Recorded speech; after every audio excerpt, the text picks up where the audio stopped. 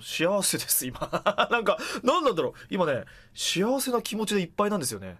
なんか誰かに優しくしてあげたい気持ちでいっぱいというか、うん。すごい幸せで、うん。なんとなくな。うん。そうそうそうそうそう。見た見た見た。帰りのタクシーの中でインターネットサーフィンしてる時に、高田健志のビデオメッセージ見たわ。うん、見た見た。もうちょっと長くしてくれたら嬉しかった。なぜならば町田までには、あまりにも2分間っていうのは短すぎた。うん、もうちょっと長くしてくれたらなって、すごくニヤニヤニヤニヤしながら見れました。うん、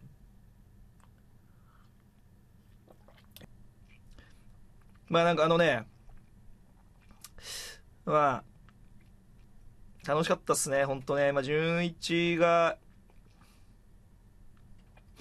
まあこう、みんなのさ、まあ本当視聴者のことをすごい思って、そして参加者の人たちのね、ことを思ってっていう素振りもすごいいろんなところで伺えた。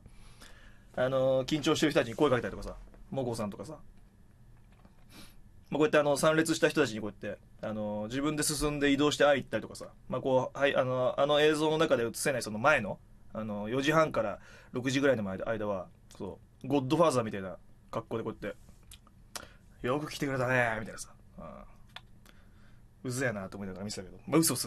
冗談っすよ、冗談っすよ。冗談っす、冗談っす、冗談っす。それは冗談っすからね、本当にね。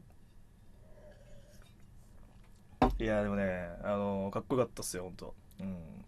俺にもこうやって来てくれて、おいって、おめえあれだなって、刑事みたいな格好だなっつって。うん、そうそう。うぜえなと思いながら。そう。嘘っすよ。ちなみに嘘っすからね。嘘っすからね。